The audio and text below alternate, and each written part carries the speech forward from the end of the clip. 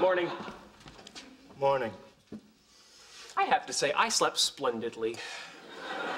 Granted, not long, but just deeply and well. I'm not surprised. A well-known folk cure for insomnia is to break into your neighbor's apartment and clean. Các bạn chú ý là cái động từ thành ngữ break in. Nó có thể có cái nghĩa là vào trong một cái tòa nhà nào đó bằng cách sử dụng lực để mà ăn cắp một cái gì đó. Ví dụ, thieves broke in and stole 10,000 pounds worth of computer equipment. Tức là những tên trộm đã đột nhập vào và đã ăn cắp 10.000 bảng trị giá của thiết bị vi tính. Và các bạn cũng chú ý là cái động từ thành ngữ break into something, nó có thể có cái nghĩa là vào trong một cái tòa nhà hay là vào trong một chiếc xe hơi bằng cách sử dụng lực để mà ăn cắp một cái gì đó. Ví dụ, someone broke into my car and stole the radio. Tức là ai đó đã đột nhập vào trong chiếc xe hơi của tôi và đã ăn cắp cái radio. Her house was broken into last week. Ngôi nhà của cô ấy đã bị đột nhập vào tuần trước. Sarcasm? You think? Granted, my methods may have been somewhat unorthodox. Các bạn chú ý là cái trạng từ somewhat, nó có nghĩa là nhiều hơn một chút nhưng mà không đó. Thì ở đây bạn có thể tạm dịch nó là hơi hay là hơi một chút. Các bạn chú ý là cái tính từ unorthodox, nó có nghĩa là khác với những cái gì mà thường thấy, hoặc là khác với những cái gì mà được chấp nhận. Thì bạn có thể tạm dịch nó là không chính thống. Ví dụ, unorthodox methods, tức là những phương pháp không chính thống. Và như các bạn đã biết thì khi mà chúng ta nói về hiện tại thì chúng ta sau must, might, hoặc là might not, could, hoặc là could not, may, hoặc là may not, và can't, thì bạn sẽ dùng infinity, động từ nguyên mẫu, không tu. Tuy nhiên bạn cũng có thể diễn tả cái ý tưởng y chang như này, nhưng mà diễn tả một cái ý tưởng trong quá khứ thì cái cấu trúc nó là sau. Thì cấu trúc nó là như sau: must, might, could, may, can cộng với have cộng với quá khứ phân từ. Ok, must have plus quá khứ phân từ might, might not have plus quá khứ phân từ could, couldn't have plus quá khứ phân từ may, may not have plus quá khứ phân từ can't have plus quá khứ phân từ. Ví dụ như là bạn sẽ nói là where was Julie last night? Julie đang ở đâu tối qua? Thì David mới đoán là she must have forgotten about our date. Cô ấy hẳn là đã quên về cái buổi hẹn hò của chúng tôi. Thì ở đây là bạn cũng diễn tả một cái gì đó mà nó khá là chắc chắn.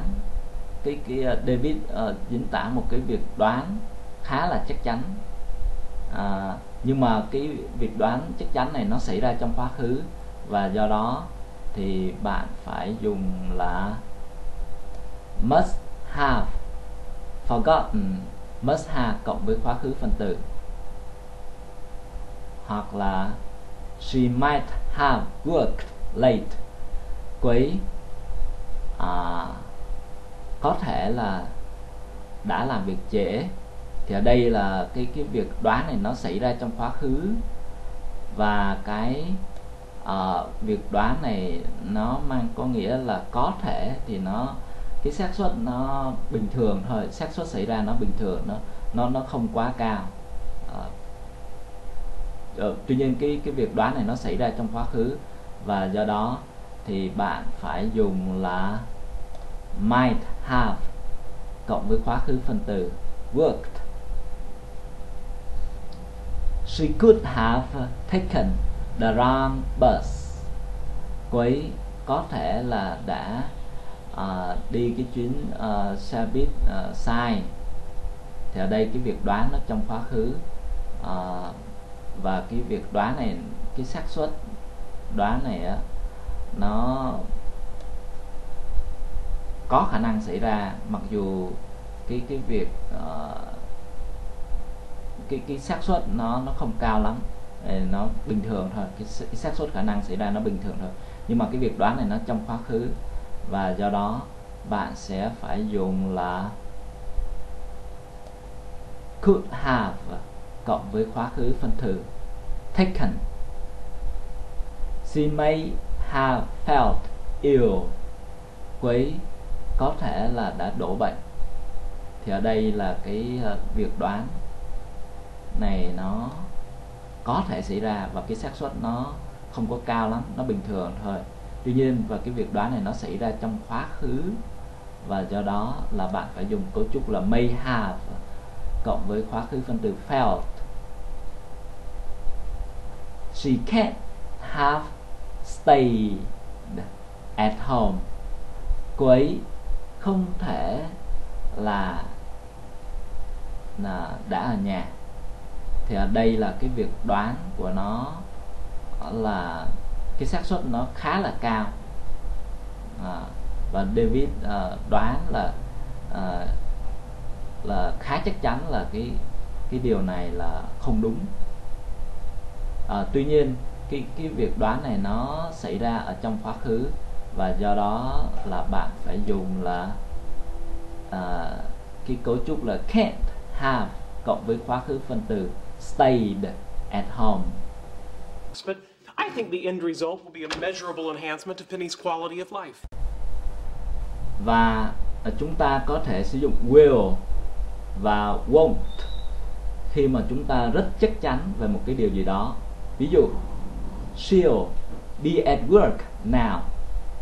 Cô ấy sẽ là ở nơi làm việc bây giờ. Thì ở đây bạn rất là chắc chắn là cô ấy đang là ở nơi làm việc bây giờ, thì bạn có thể dùng will hay là won't. You know what? You convinced me. Maybe tonight we should sneak in and shampoo our carpet. Các bạn chú ý là cái động từ convince nó có hai nghĩa. Nghĩa đầu tiên của nó là làm cho ai đó hay là chính bạn tin rằng cái điều gì đó thì đúng, và nó có cái cấu trúc sau: convince somebody yourself of something. Ví dụ, you will need to convince them of your enthusiasm for the job. Tức là bạn sẽ cần thuyết phục họ về cái lòng nhiệt thành của bạn đối với công việc. Và cái cấu trúc convince somebody yourself that, và sau that nó sẽ là một cái mệnh đề. Ví dụ, I convinced myself that I was right. Tôi đã thuyết phục chính tôi rằng tôi đã đúng. The experience convinced him that Europe was on the brink of a revolution. Cái kinh nghiệm đã thuyết phục anh ấy rằng châu Âu thì đã trên cái bờ vực của một cuộc cách mạng.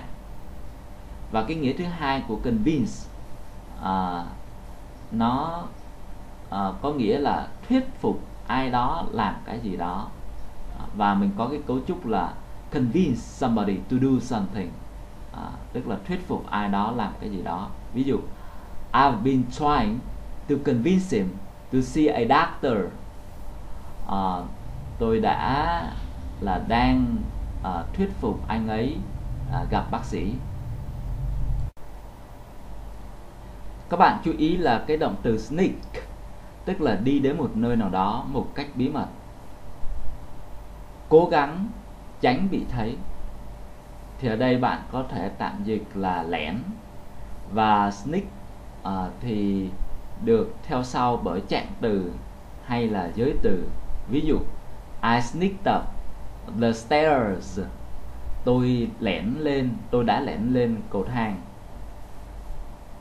Did you sneak into my room while I was asleep?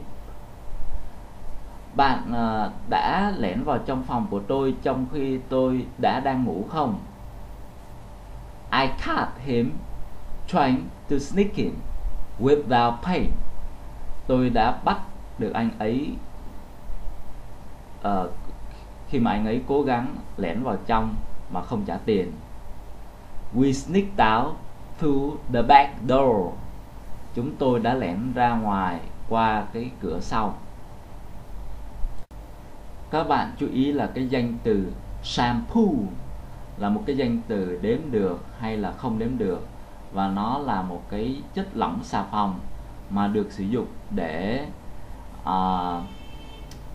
gội đầu, hay là một cái chất lỏng tương tự được sử dụng để làm sạch những cái thảm, hay là những cái vỏ bọc đồ đạc, hay là những cái vỏ bọc mà được sử dụng trong xe hơi. Và cái cấu trúc to shampoo something nó mang cái nghĩa là gội đầu hay là làm sạch những cái thảm vân vân bằng dầu gội đầu, hoặc là bằng những cái chất lỏng tương tự. Ví dụ, she showered and shampooed her hair, tức là cô ấy đã tắm vòi hoa sen và đã gội đầu cô ấy bằng thuốc gội đầu. You don't think that crosses a line? Yes! Các bạn chú ý là cái cấu trúc to cross the line nó có hai nghĩa. Nghĩa đầu tiên của nó là thay đổi từ có thể chấp nhận được tới không thể chấp nhận được. Thì bạn có thể tạm dịch là đi quá xa, hoặc là đi quá giới hạn, hoặc là vượt quá giới hạn. I thought the jokes crossed the line and were basically embarrassing. Tôi đã nghĩ những cái trò đùa đã đi quá giới hạn và về cơ bản là đang làm xấu hổ. Và nghĩa thứ hai của nó là to do something wrong, tức là làm cái điều gì đó sai. Ví dụ, if you steal someone's idea, you have absolutely crossed the line. Nếu bạn ăn cắp ý tưởng của ai đó, bạn thì hoàn toàn sai. For God's sake, Sheldon, do I have to hold up a sarcasm sign every time I open my mouth? Các bạn chú ý là những cái thành ngữ như là for Christ's sake, hay là for God's sake, hay là for goodness sake, hay là for heaven's sake, hay là for pity's sake.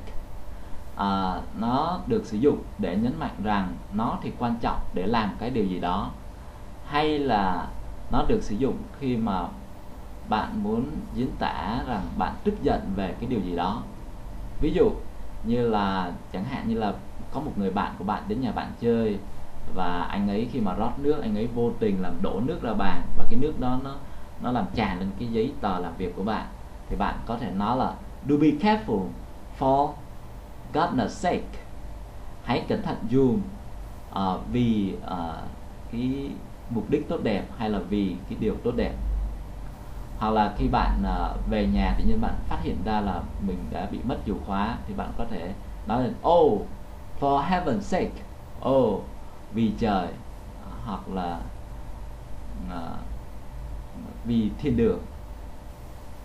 Hoặc là khi bạn muốn bạn gặp cái chuyện gì khó khăn đó, thì bạn có thể nói là for pity sake help me, vì lòng thương hại hãy giúp tôi. Bạn có thể làm dịch như vậy, bạn có thể tạm dịch là vì lòng thương hại hãy giúp tôi. Và các bạn chú ý là một số người ta thấy là những cái từ như là for Christ's sake, hay là for God's sake, hay là for heaven's sake, nó có cái ý gì đó xúc phạm, và mình sẽ không dùng những cái cụm từ đó khi mà bạn không muốn xúc phạm một ai đó. You have a sarcasm sign? No, I do not have a sarcasm sign. You want some cereal? I feel so good today, I'm going to choose from the low fiber end of the shelf. Hello, Honey Puffs. Các bạn chú ý là cái danh từ kép son of a bitch, và cái dạng số nhiều của nó là sons of bitches, hoặc là đôi khi người ta cũng phát âm là SOB, đặc biệt trong cái tiếng Anh Bắc Mỹ.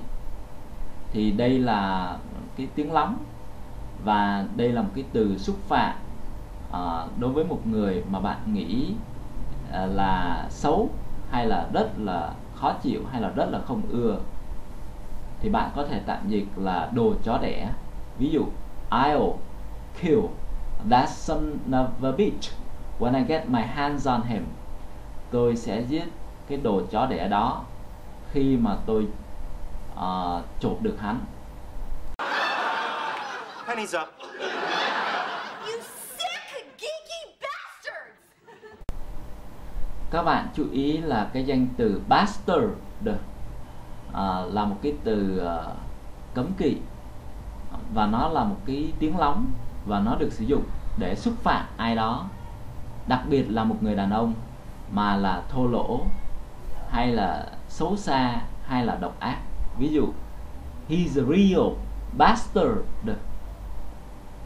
Hắn là một đồ, thực sự là một đồ con hoang. Thì đây bạn có thể tạm dịch là đồ con hoang. You bastard, you've made her cry. Bạn là đồ con hoang, bạn đã làm cho cô ấy khóc. Geeky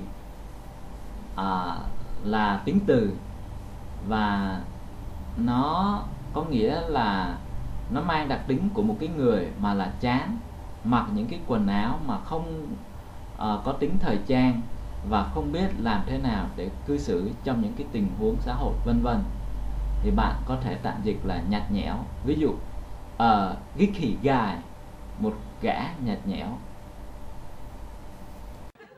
How did she know it was us?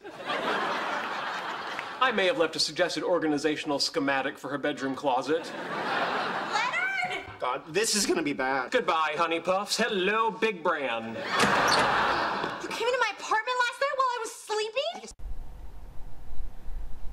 Các bạn chú ý là cái thì quá khứ tiếp diễn có thể được sử dụng để chỉ một cái hành động dài hơn trong quá khứ bị ngắt quãng. Và cái sự ngắt quãng ấy, thì thường là một cái hành động ngắn hơn trong thì quá khứ đơn giản. Và các bạn nhớ là cái này có thể là một cái sự ngắt quãng thực sự, hay chỉ là một cái sự ngắt quãng trong thời gian. Ví dụ, I was watching TV when she called. Tôi đang xem TV thì cô ấy gọi đến. Và các bạn chú ý là trong tiếng Việt thì mình thường không có nói cái từ đã. Thí dụ mình sẽ không nói là tôi đã đang xem TV thì cô ấy đã gọi đến, thì mình không có dùng từ đã. Thì tức là tôi đang xem TV, và trong đang xem TV bạn có thể tạm dịch như vậy, đang xem TV thì cô ấy gọi đến, thì cái hành động cô ấy gọi đến nó ngắt quãng cái việc mà đang xem TV của mình. Thì trong trường hợp này, sau when bạn phải dùng thì quá khứ đơn giản, và trước đó là bạn phải dùng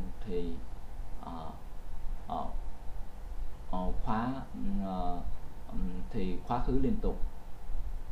Chẳng hạn when the phone rang, she was writing a letter.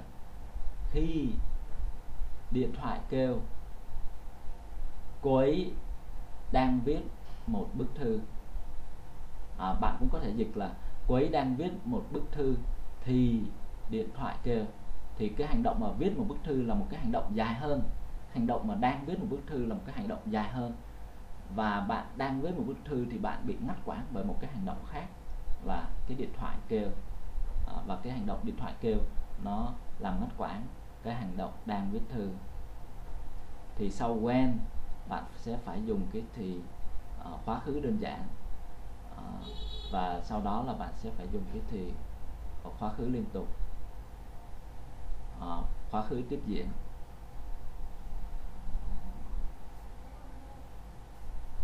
Hoặc là bạn có thể nói là while John was sleeping last night, someone stole his car.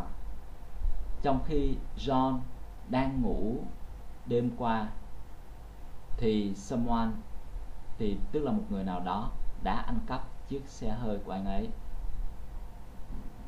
Thì các bạn chú ý là hành động đang ngủ này là một cái hành động nó dài hơn, và nó bị ngắt quãng bởi một cái hành động khác là hành động ăn cắp chiếc xe hơi. Và các bạn chú ý là sau while bạn sẽ phải dùng cái thì khóa khứ tiếp diễn. Tuy nhiên sau when thì bạn phải dùng cái thì là khóa khứ đơn giản. But only to clean. Really more to organize. You're not actually dirty per se. Các bạn chú ý là cái trạng từ per se nó có nghĩa là bởi chính nó, hay là của chính nó, hay là đối với chính nó, hay là trong chính nó, hoặc nó cũng có nghĩa là về mặt bản chất. Ví dụ, this candidate is not a pacifist per se, but he is in favor of peaceful solutions when practicable. Tức là cái ứng cử viên này thì không là một người theo chủ nghĩa hòa bình về mặt bản chất.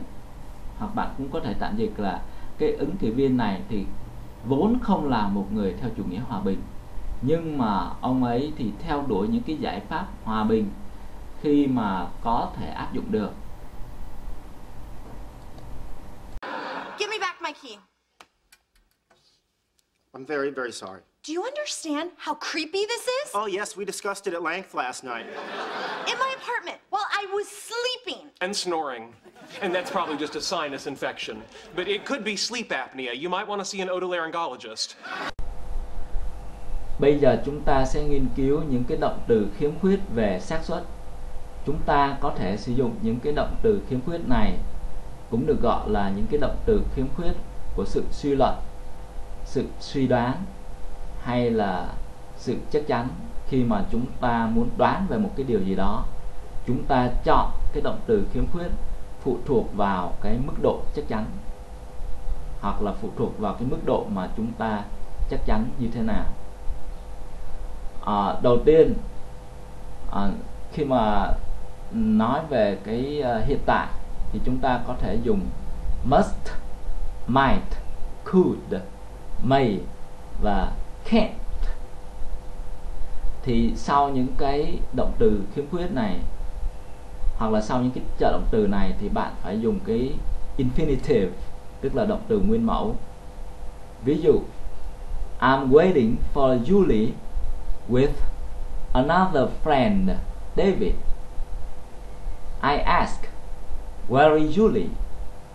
Tôi đang chờ Julie với một cái người bạn khác, David, và tôi hỏi là Julie đang ở đâu? Và David đoán, she must be on the bus. Các bạn chú ý là cái động từ khiếm khuyết might cũng có thể được sử dụng để tạo một cái lời đề nghị lịch sự. Ví dụ, you might try calling the help desk. Bạn có thể thử gọi cái bàn giúp đỡ. I thought we might go to the zoo on Saturday. Tôi đã nghĩ chúng ta đã có thể đi đến sở thú vào thứ Bảy. Thì ở đây bạn chú ý đây là cái câu trần thuật ở quá khứ và might trong cái mệnh đề sau, trong cái mệnh đề chính sẽ được giữ nguyên.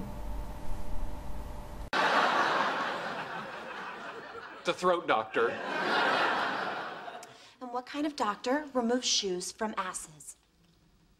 Depending on the depth, that's either a proctologist or a general surgeon.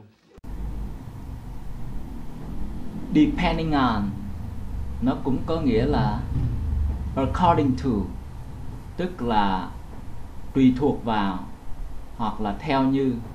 Ví dụ, starting salary varies from £26,000 to £30,500 depending on experience.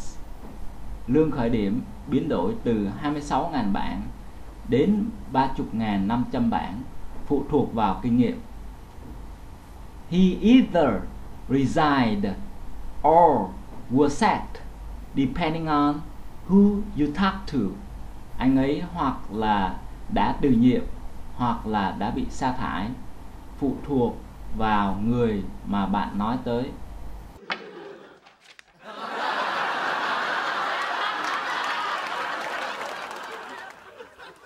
Oh. God! Okay, look, no, Penny, I think what you're feeling is perfectly valid, and maybe a little bit later today when you're feeling a little less, for lack of a better word, violated, maybe we could talk about this some more. Stay away from me. Sure, that's another way to go.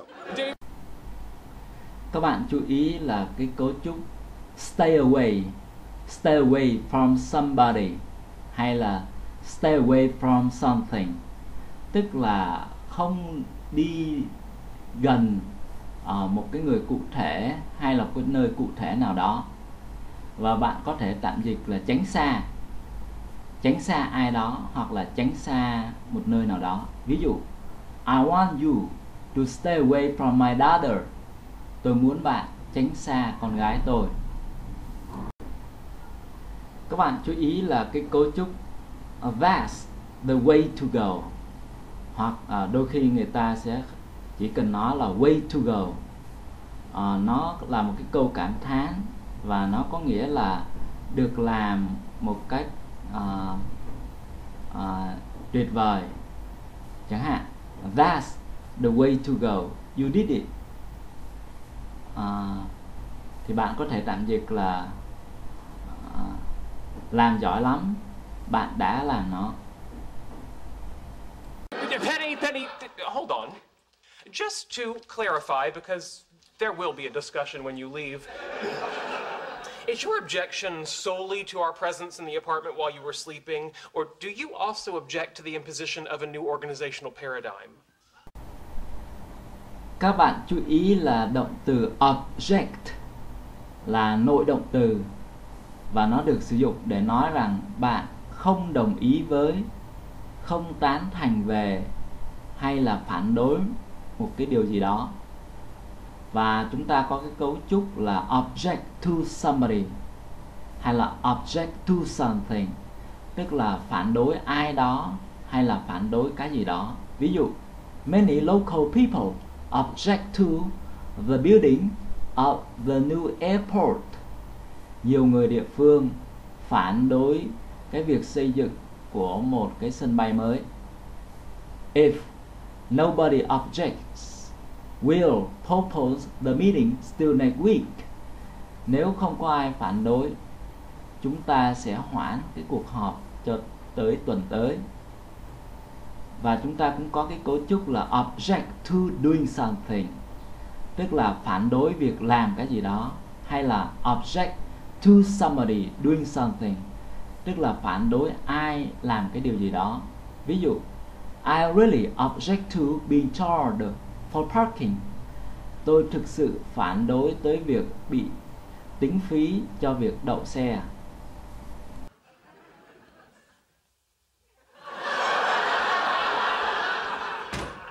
Well, that was a little non-responsive.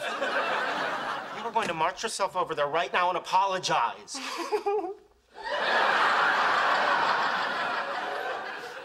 What's funny? That wasn't sarcasm? No! Woo, boy, you are all over the place this morning. Các bạn chú ý là cái thành ngữ all over the place nó có hai nghĩa. Nghĩa đầu tiên là everywhere, và everywhere nó là trạng từ và nó có nghĩa là ở mọi nơi. Ví dụ new restaurants are appearing all over the place. Những cái nhà hàng mới đang xuất hiện khắp mọi nơi. Và cái nghĩa thứ hai của nó là không gọn gàng, hay là không ngăn nắp, hay là không được tổ chức tốt. Thì bạn có thể tạm dịch là bừa bãi khắp mọi nơi. Ví dụ your calculations are all over the place. Tức là những cái sự tính toán của bạn thì bừa bãi khắp mọi nơi, thì tức là hoàn toàn sai. I have a master's and 2 PhDs. I should not have to do this. What? I am truly sorry for what happened last night. I take full responsibility. Các bạn chú ý là sorry trong trường hợp này nó có nghĩa là cảm thấy buồn và xấu hổ về cái điều gì đó mà vừa được làm. Và trong cái cách dùng này thì nó sẽ không đứng trước một cái danh từ. Và chúng ta có cái cấu trúc là sorry about something. Chẳng hạn we're very sorry about the damage to your car. Chúng tôi rất xin lỗi về việc làm hư hại tới chiếc xe hơi của bạn. Và cái cấu trúc thứ hai là sorry for something, hay là sorry for doing something. Tức là chúng tôi xin lỗi về cái gì đó, hay là về việc làm cái gì đó. Chẳng hạn he says he's really sorry for taking the car without asking. Anh ấy nói là anh ấy thực sự là xin lỗi về việc dùng chiếc xe hơi mà không xin phép. Và chúng ta cũng có cái cấu trúc thứ ba là sorry that, và sau that là một cái mệnh đề. He was sorry that he lost her temper. Cô ấy đã xin lỗi rằng cô ấy đã tức giận. If you say you're sorry, we'll forgive you. Nếu bạn nói bạn xin lỗi, chúng tôi sẽ tha thứ cho bạn. Các bạn chú ý là danh từ responsibility trong trường hợp này nó có nghĩa là cái sự khiển trách về cái điều gì đó mà đã xảy ra. Và trong trường hợp này nó là danh từ không đếm được. Ví dụ terrorists have claimed responsibility for yesterday's bomb attack. Những người khủng bố đã xác nhận cái trách nhiệm về cái vụ tấn công bằng bom ngày hôm qua. The minister took full responsibility for the disaster and resigned. Bộ trưởng đã nhận toàn bộ trách nhiệm về cái tai họa và đã từ chức. He denied all responsibility for the rumors which have been circulating. Anh ấy đã từ chối tất cả trách nhiệm về những cái tin đồn mà đang lan truyền. We disclaim all responsibility for this disaster. Chúng tôi chối tất cả trách nhiệm về cái tai họa này. The report exonerated the crew from all responsibility for the collision. Cái báo cáo đã giải tội cho toàn đội từ cái trách nhiệm về cái sự xung đột. I accept full responsibility for the failure of the plan. Tôi chấp nhận toàn bộ trách nhiệm về cái sai phạm của cái kế hoạch. Each short decision you must bear the responsibility if things go wrong. Nó là cái quyết định của bạn. Bạn phải chịu cái trách nhiệm nếu là mọi thứ thì đi sai. And I hope that it won't color your opinion of Leonard, who is not only a wonderful guy, but also, I hear, a gentle and thorough lover. Các bạn chú ý là cái cấu trúc to color something. Nó mang cái nghĩa là ảnh hưởng cái điều gì đó, đặc biệt trong một cái cách tiêu cực. Ví dụ, this incident colored her whole life. Cái vụ việc này đã ảnh hưởng toàn bộ cuộc sống của cô ấy. Don't let your judgment be colored by personal feelings.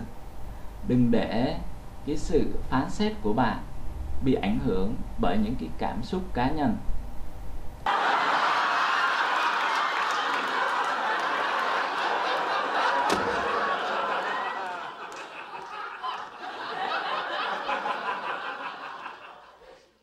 I did what I could.